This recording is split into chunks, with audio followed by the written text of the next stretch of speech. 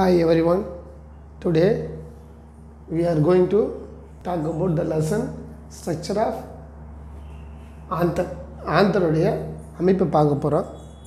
Lesson வந்து asexual and sexual reproduction plants.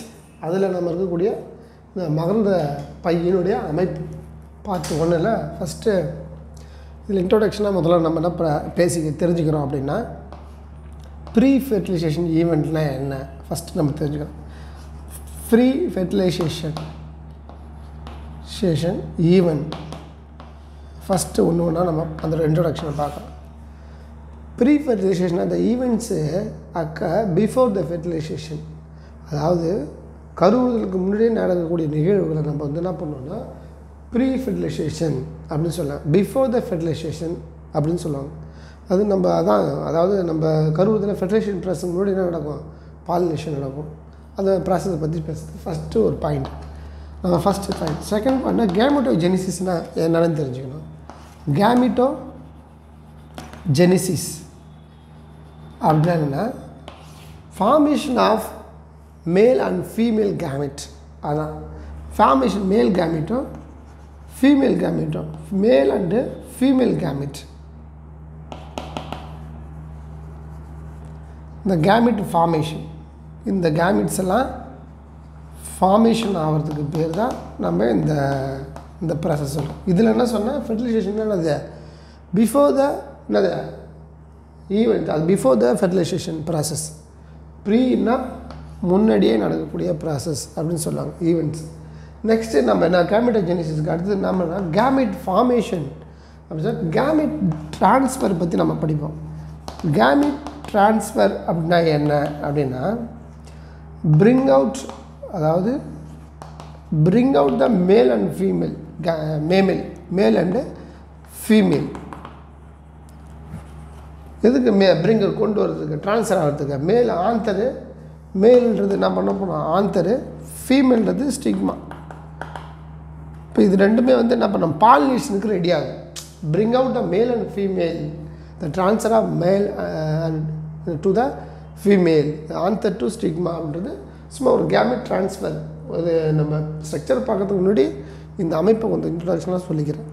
Next இங்கே பாருங்கள்,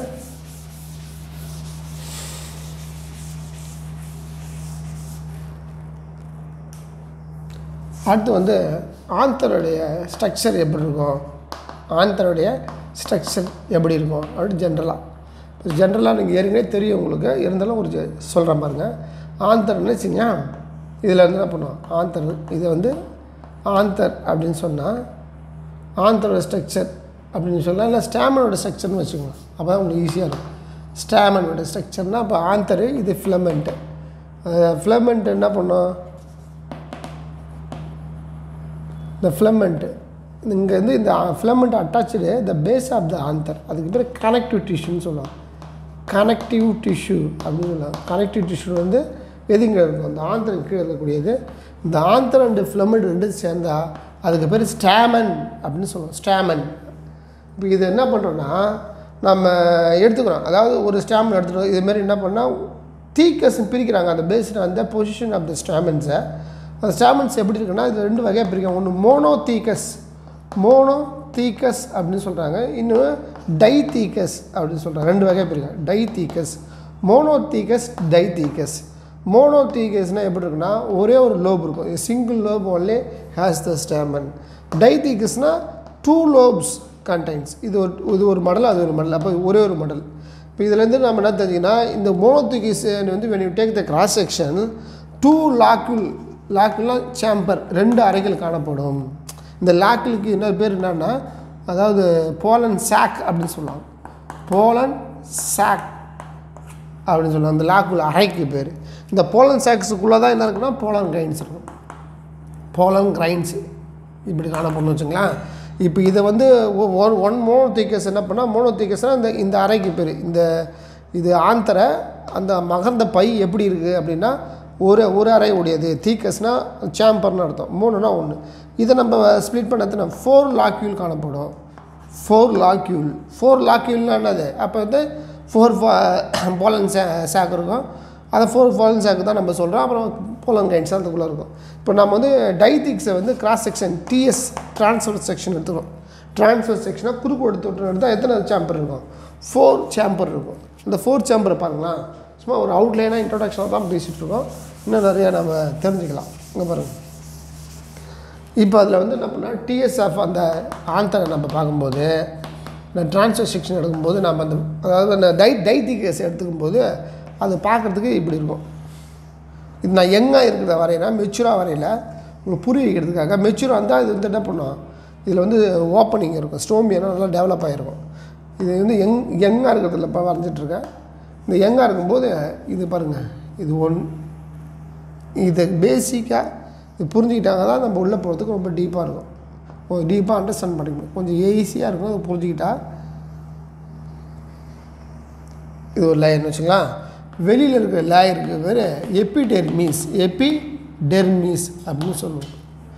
செகண்ட் லேயருக்கு என்னென்னா எண்டோதீசியம், என்ன சொல்லுங்கள், எண்டோதீசியம் லேயர் அப்படின்னு சொல்லுவோம்.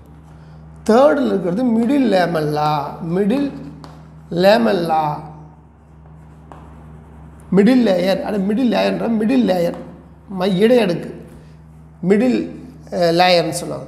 இப்போ 1 2 3 இன்னொரு லேயர் இருக்குது. அந்த லேயர் இதே இருக்குது பாருங்கள். இந்த லேயருக்கு பேர் டப்பிட்டம் அப்படின்னு சொல்லுவாங்க.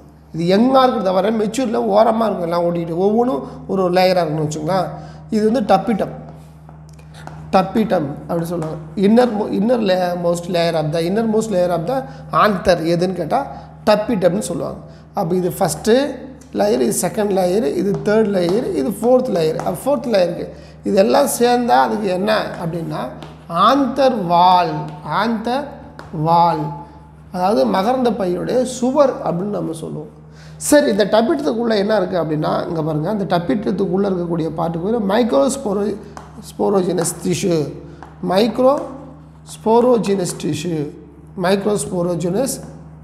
டிஷ்யூ அப்படின்னு சொல்லலாம். இது இந்த மைக்ரோஸ்போரோஜினஸ் டிஷ்யூக்குள்ளே இருக்குன்னா அதுக்குள்ளே மைக்ரோஸ்போர்ட்ஸ் இருக்கும். அப்போ ஸ்போரோஜினஸ் டிஷ்யூ இருக்கும். அதுக்குள்ளே இருக்கக்கூடியது என்னது? Sporogenous tissues. இதான் ஒரு பேசிக்காக நம்ம தெரிஞ்சுக்க வேண்டியது. மைக்ரோஸ்போரோஜினஸ் டிஷ்யூ, அதுக்குள்ளே இருக்கக்கூடியது என்னது? ஸ்போரோஜினஸ் டிஷ்யூன்னு சொல்லுவாங்க. அந்த ஸ்போரோஜினஸுக்குள்ளே தான் எல்லா ஸ்போர்களும் காணப்படுகிறது ஒரு பேசிக்காக. இப்போ இது ரெண்டும் இணையது பாருங்களா. இந்த மையப்பகுதி இந்த இந்த இந்த இடத்துல வந்து மெச்சூராக இருக்கும்போது ஓப்பன் ஆகும். அது பேர் ஸ்டோமியம் அப்படின்னு சொல்லுவாங்க. இதில் ஸ்டோமியம் காணப்படவில்லை, இருந்தாலும் இந்த இடத்துல ஸ்டோமியம் காணப்படுகிறது. இந்த அதாவது பிட்வீன் த 2 ஸ்போராஞ்சியம், இந்த ஸ்போரோஜினஸ் இருக்கு இல்லையா, இந்த 2 மேக்ரோஸ்போராஞ்சியம் டிஷ்யூக்கு, அதாவது இந்த 2 ஸ்போராஞ்சிக்கு இடையில் இருக்கக்கூடியது இதுன்னு சொல்லுவாங்க. இது நான் இது ஒரு பேசிக்காக நம்ம சொல்கிறோம். நடுவில் இருக்கக்கூடியது கனெக்டிவ் டிஷ்யூ. ஒரு கனெக்டிவ் டிஷ்யூ காணப்படும். கனெக்டிவ் டிஷ்யூ இதுதான் ஒரு பேசிக் நம்ம லேயர். இது நம்ம புக்கில் வந்து ஒவ்வொன்றும் கொஞ்சம் பெருசாக கொடுத்துருப்பாங்க. ஒரு பேசிக்காக தெரிஞ்சுங்க. ஃபஸ்ட்டு நம்ம எண்டோடெர்மிஸ் எடுத்துக்கோம். ஒரு வந்து first layer எபிடெர்மிஸு, endothecium, middle layer, third layer, டப்பிட்டம்மு, மைக்ரோஸ்போரோஜினஸ் tissue, மைக்ரோஸ்போரு and stomium அப்படின்னு சொல்லுவோம். இது வந்து ஒரு பேசிக்காக இதை பற்றி நான் எக்ஸ்பிளைன் பண்ண போகிறேன். இப்போ எபிடெர்மிஸ்னால் எப்படி இருக்கும் அப்படின்னா சிங்கிள் லேயராக இருக்கும். முதல்ல எபிடெர்மிஸ் அப்படின்னா என்ன? எபிடெர்மிஸ் அப்படின்னு சொன்னால் அது எப்படி இருக்கும்? சிங்கிள் லேயராக இருக்குது. பார்க்கும்போது தெரியும் உங்களுக்கு, சிங்கிள் லேயராக இருக்குது. அதோட என்ன பண்ணணும்னா இது வந்து பார்க்குறதுக்கு இப்படியே ஒரு ஓரமாக இருக்குது. ஆன்டிக்ளைனல் அப்படின்னு சொல்லுவாங்க. ஆன்டிக்ளைனல் டிவிஷன்ஸு, அதாவது to protect the inner tissue. ஏன்னா அது சிங்கிள் லேயருக்கு டு ப்ரொடெக்ட், எதுக்கு பார்க்குது? To protect the inner tissue. Inner tissue வந்து பாதுகாக்கிறதுக்கு உதவுது. ஆன்டிக்ளைனல் டிவிஷன் ஏற்படுது. என்ன டிவிஷனு? ஆன்டிக்ளைனல் டிவிஷன் அப்படின்னா இணைக்கு ஒத்தாக ஆரப்போக்கு அப்படின்னு சொல்லுவாங்க. இது அப்படியே ஆன்டிக்ளைனல் டிவிஷனாக அப்படியே விரிய ஆரம்பிக்குது. இப்படி இருக்கிறது கொஞ்சம் கொஞ்சமாக அந்த விரியும். இந்த எபிடெர்மிஸ் இதுதான் ஒரே ஒரு ஆன்டிக்ளைனல் டிவிஷன் இன்வால்வ் ஆகுது. ப்ரொடெக்ட் தானது இன்னர் டிஷ்யூ அப்படின்னு சொல்லுவாங்க. எபிடெர்மிஸுக்கு நம்ம தெரிஞ்சிக்க வேண்டியது. நெக்ஸ்ட்டு நம்ம என்ன தெரிஞ்சுக்க போகிறோம்னா இது எப்படியே இருக்கட்டும். அதாவது எண்டோடெர்மிஸ்னால் என்ன அப்படின்னு சொல்லலாம். எண்டோடெர்மிஸ் அப்படின்னா என்ன அப்படின்னா பாருங்கள்,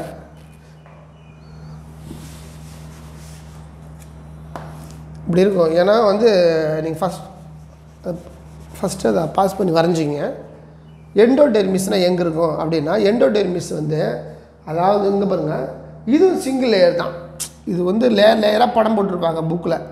நான் வந்து ஒரு சிங்கிள் லேயர் தான், இது சிங்கிள் லேயர், இது சிங்கிள் லேயர் தான். இது சிங்கிள் லேயர் அப்படின்னு சொல்லலாம். ரேடியல் எங்கே பாருங்கள் சிங்கிள் லேயர். வேறு என்ன சொல்லலாம், பாரங்கைமா செல்ஸ் சிங்கிள் லேயரில் ஆக்கப்பட்டிருக்கு பாரங்கைமா செல்ஸு. அதை விட நம்ம என்ன நம்ம புரிஞ்சுக்கிறோம் அப்படின்னா ரேடியலி எலாங்கேட்டட்னு சொல்லுவாங்க. ரேடியலி எலாங்கேட்டட் நீண்டு காணப்படுகிறது. ரேடியலி எலாங்கேட்டட் அப்படின்னா என்ன பாருங்களா, ரேடியலிக்கும் டான்ஜென்ஷியலுக்கும் வித்தியாசத்தை பாருங்களா. இப்போ ஒரு கோடு இருக்க போகிறோங்களா, குறுக்க ஒரு கோடு போடுறோன்னா அதுக்கு பேர் ரேடியல். இந்த குறுக்க போகிறோம் பார்த்தீங்களா, இந்த கோட்டுக்கு பேர் தான் என்னது ரேடியல் அப்படின்னு சொல்லணும். ஆரப்போக்கு இங்கே நீட்டாக இருக்குது பாருங்களா இந்த கோடு, இதுக்கு பேர் வந்து டான்ஜென்ஷியல் வால். டான்ஜென்ஷியல் அப்படின்னு சொல்லலாம். புரியுங்களா? அப்போ இந்த குறுக்கே காணப்படக்கூடிய இந்த இது வந்து என்ன பண்ணும், ரேடியலி எலாங்கேட் நீண்டு காணப்படக்கூடியது. அப்போ இதோட தன்மை ரொம்ப நீண்டு காணப்படுகிறது, நீளுகிறது இந்த தன்மை. இந்த அதை தான் அவங்க வந்து சொல்கிறாங்கன்னா எண்டோடெர்மிஸ் ரேடியலி எலாங்கேட்டட் அப்படின்னு நம்ம சொல்கிறோம். எண்டோடெர்மிஸ் எப்படி இருக்கு, ரேடியலி எலாங்கேட்டட். வேறு என்ன அதில் சொல்லலாம், இங்கே பாருங்கள்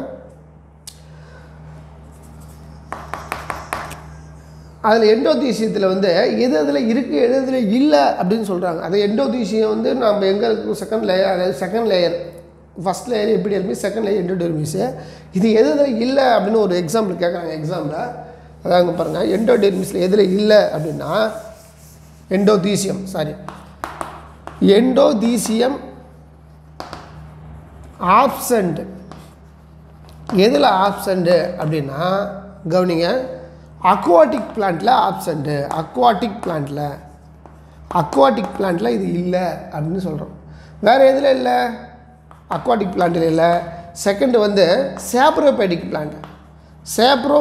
பிளான்ட்டில் ஆப்சண்ட்டு.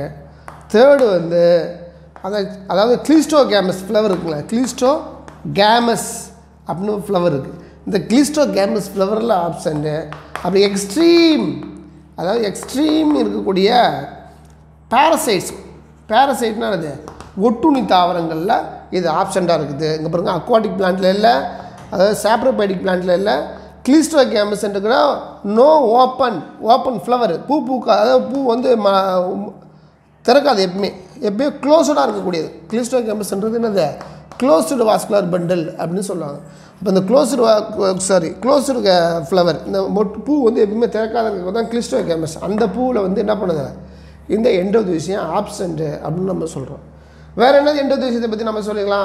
அதாவது பேராசைட்டிக்கல் இதெல்லாம் இல்லை அப்படின்னு ஜென்ரலாக தெரிஞ்சுக்கிறோம். நெக்ஸ்ட்டு நம்ம தெரிஞ்சுக்க வேண்டியது மிடில் லேயர்னால் என்ன, மையத்தில் இருக்குது. மிடில் லேயர் வந்து ரொம்ப முக்கியமானது. எப்பயுமே டிவிஷன் நடந்துக்கிட்டே இருக்கும், செல் டிவிஷன் நடந்துக்கிட்டே இருக்கும், டிவிஷனாக இருக்கும். நியூ செல்ஸு ப்ரொடியூஸ் ஆகும். நியூ செல்ஸ் என்ன பண்ணும், நியூ செல்ஸு ப்ரொடியூஸ் ஆகிட்டே இருக்கும். வேறு என்ன நடக்கும்னா இது எப்பயுமே நம்ம எபிமெரல் அப்படின்னு சொல்லுவாங்க. டிவிஷன் நடந்துகிட்டே இருக்கும், டிவிஷன் அடிக்கடி நடந்துகிட்டே இருக்கும். செல் division new cells produce ஆகுதுக்கு new cells produce ஆகுது. அப்புறம் அது பிறகு வேறு என்ன சொல்லணும்னா எபிமெரல் அப்படின்னு சொல்லுவாங்க. எபிமெரல்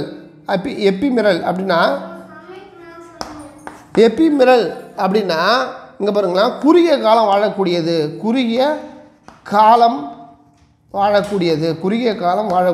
அப்படின்னு சொல்கிறாங்க. குறுகிய காலம் வாழக்கூடியது என்னன்னா இது இப்போ இதில் வந்து ஃபைப்ரஸ் பேண்டு காணப்படும். இதில் என்ன பண்ணும், ஃபைப்ரஸ் பேண்ட் லைக் ஸ்ட்ரக்சர். அதாவது இந்த ஒரு லேயர் சொன்னால் இது வந்து ஃபைப்ரஸ் பேண்ட் லைக் ஸ்ட்ரக்சர்னு வச்சுக்கலாம். இதெல்லாம் மெச்சூரான அந்த போலங்கைஸ் தான் பார்க்க முடியும். இந்த ஃபைப்ரஸ் பேண்ட் லைக் ஸ்ட்ரக்சர் இருக்கும். இதில் ஃபைப்ரஸ் பேண்ட் லைக் ஸ்ட்ரக்சர் இருக்கும். இங்கே பாருங்கள், fibrous pant like structure present. வேறு என்ன அதில் சொல்லலாம் அப்படின்னா இங்கே பாருங்கள், இந்த மிடில் லேயரில் ஸ்பெஷலாக என்னென்னா, அதாவது மியாசிஸ் செல் டிவிஷன் நடக்கும்போது, அது ரீப்ரொடக்டிவ் செல்ஸ் எல்லாம் நடக்கும். மியாசிஸ் வந்து இனப்பெருக்க செல் நடக்குது, இது ஆந்தர்ன்றதில்ல. It get crushed. இது என்ன பண்ணும், கெட் க்ரஷ்டு, நசுக்கப்படுகிறது. ஏன் நசுக்கப்படுகிறதுனா டியூ டு என்னது ஃபார்மேஷன் ஆஃப் அதாவது மைக்ரோஸ்போர் என்னவா மாறணும். மைக்ரோஸ்போர் ஆனது போலன் கிரைன்ஸாக சேஞ்சஸ் ஆகணும். இந்த மைக்ரோஸ்போர் போலன் கைன்ஸாக சேஞ்சஸ் ஆகும்போது மியாசிஸ் செல் டிவிஷன் நடக்குது. இந்த மியாசிஸ் வந்து நடக்கும்போது இந்த மிடில் லேயர் என்ன பண்ணலாம், நசுக்கப்பட்டு, அதாவது to form A single cell, to ஃபார்ம்னா உருவாகிறது, என்ன ஆகுது, சிங்கிள் செல்லாக உருவாகுது. சிங்கிள் லேயராக இருக்கலாம், அதுக்கு இல்லாமல் கூட போயிடலாம். புரியுங்களா? அதுமாரி ஒரு அமைப்பு நம்ம அதில் பார்த்துக்கணும். அப்போ இதில் நம்ம மிடில் லேயரை பற்றி தெரிஞ்சுக்கிட்டோம். வேறு என்ன அதில் பாருங்கள், இதெல்லாம் காப்பி பண்ணிக்கங்க. அடுத்த லேயர் டப்பிட்டத்தை பற்றி நம்ம ஒரு கிளாஸ் பார்ட் 2ல் எக்ஸ்பிளைன் பண்ணுறேன். சும்மா ஒரு ஜென்ரலாக நினச்சிங்க. டப்பிட்டம் அப்படின்றது என்ன அப்படின்னா, இது வந்து நியூட்ரிட்டிவ் லேயர், உணவு கொடுக்கக்கூடிய தீசு. இது நியூட்ரிட்டிவ் லேயர்னால் எதுக்கு கொடுக்குது, டு டெவலப்பிங் மைக்ரோஸ்போர் இருக்கு இல்லையா, அந்த மைக்ரோஸ்போர் வந்து நல்லா வளரணும் அப்படின்னா அதுக்கு எது யூஸ் ஆகுதுன்னா, டப்பிட்டம் வந்து ஃபுட்டை ப்ரொவைட் பண்ணுது அப்படின்றாங்க. அதில் வந்து இந்த டப்பிட்டம் லேயர் எங்கே இருக்குன்னா, இந்த டப்பிட் லேயர் மெச்சூரானதில் ஓரமாகிடும். இப்போ உதாரணத்துக்கு இந்த ஸ்போர் வந்து இப்படி இருக்குன்னா மெச்சூரானத்தில் அதில் டப்பிட் இந்த ஓரத்தில் இருக்கும். இந்த டப்பிட் இந்த ஓரத்தில் இருக்கும், தெரியாது. ஆனால் அதுக்கு அதான் அந்த மைக்ரோஸ்போருக்கு அதுக்கு முன்னாடி வந்து டப்பிடம் இருக்கும். இந்த டப்பிட்டை வந்து என்ன பண்ணுது, உள்ளே இருக்கிற மைக்ரோஸ்போர் டெவலப் ஆகிறதுக்காக ஃபுட்டை ப்ரொவைட் பண்ணுது அப்படின்னு சொல்லலாம். டப்பிட்டம் தான் வரும். அதில் என்ன பண்ணால் நிறைய நியூக்ளியஸ் இருக்கும். இதுக்கு அடுத்த லேயர் வந்து இந்த டப்பிட்டம் வந்து நல்லா இதில் பார்க்கும்போது நல்லா நியூக்ளியஸ் அதிகம் இப்படி இருக்கும். டப்பிட்டம் ஸ்ட்ரக்சரே இப்படி தான் இருக்கும். இதில் நல்லா நியூக்ளியஸ் நல்லா டெவலப் ஆகிருக்கும். 1 or 2 நியூக்ளியஸ் காணப்படும். இது என்னது 1 or 2 நியூக்ளியை ப்ரெசன்ட்னு சொல்லுவாங்க. நியூக்ளியஸ் நல்லா வெல் டெவலப்டு. அதன் பிறகு அந்த டப்பிட்டை வந்து வேறு நிறைய இன்வால்வ் ஆகுது. அடுத்தது இந்த டெட்ராஸ்போர் உருவாகுது இல்லைங்க, டெட்ராஸ்போர் இது வந்து இப்படி 4ஆக இருக்கும். அது நான் பார்க்கறதுக்கு முன்னாடி தெரியும். இந்த டெட்ராஸ்போர் வந்து இதில் வந்து இங்கே பாருங்கள், காலோஸ்னு ஒரு அமைப்பு இருக்கும். இதை பிரேக் பண்ணுறதுக்காக இந்த காலோஸ்னு ஒரு உரை இருக்கும் டெட்ராஸ்போருக்கு. இதை பிரேக் பண்ணுறதுக்கு நல்லா புரிஞ்சுங்க, இதை பிரேக் பண்ணுறதுக்கு காலேஸ் அப்படின்னு ஒரு என்சைம் வந்து செக்ரீட் பண்ணும். காலேஸ் ஒரு என்சைம் வந்து செக்ரீட் பண்ணி என்னென்ன பண்ண இந்த காலோஸ்ன்ற உரையை வந்து உடைக்குது அப்படின்றாங்க. அது மட்டும் இல்லாமல் இந்த இன்னும் நிறைய யூஸஸாக இருக்குது. ஸ்போரோபோலனின் அப்படின்ற ஒரு அமைப்பு உருவாக்குது. ஸ்போரோபோலன் வந்து இந்த அவுட்டர் மோஸ்ட் லேயர் அப்படியே போலங்கைன்ஸ்க்கு வெளியே எக்ஸைனில் இருக்கக்கூடியது. அது வந்து என்ன பண்ணோம், அதை உருவாக்குறது என்னென்னா இந்த டப்பிட்டில் இருக்கக்கூடிய உபிஷ் அப்படின்னு ஒரு செல்ஸ் இருக்குது. அது வந்து அந்த ஸ்போரோபோலின் உருவாக்கும். ஸ்போரோபோலின் வந்து வெளிப்புறத்தில் இருக்கிறதுல ப்ரொடெக்ஷன் ஆஃப் த போலங்கைன்ஸ், அதாவது போலங்கைன்ஸை பாதுகாப்பு செயலில் ஈடுபடுகிறது அப்படின்னு சொல்லுவாங்க. ஸ்டோமின்றது வந்து என்ன பண்ணால் மெச்சூர் போலங்கைன்ஸில், இந்த மெச்சூர் போலங்கைன்ஸில் டெகிஸ் ஆகும். அதாவது டிவைடு எண்டோதீசியம். இந்த எண்டோதீசியம் ஆனது என்ன பண்ணால் உடையும். டிவைட்னா ஆப்சண்ட் ஆகிடும். இந்த எண்டோதீசியம் வந்து பிரேக் ஆகும், க்ரஸ்ன்னு. அது எண்டோதீசியம் உடஞ்சி ஸ்டோமியை வந்து என்ன பண்ணோம், அந்த மைக்ரோஸ்போர்லாம் இங்கே இருக்க மைக்ரோஸ்போர்லாம் வெளில வரணும் அப்படின்னா இந்த ஸ்டோமியத்தை வழியாக தான் வெளில வர முடியும். அதுமாதிரி ஒவ்வொரு பாட்டும் ரொம்ப இன்ட்ரெஸ்டிங்காக இருக்கும்.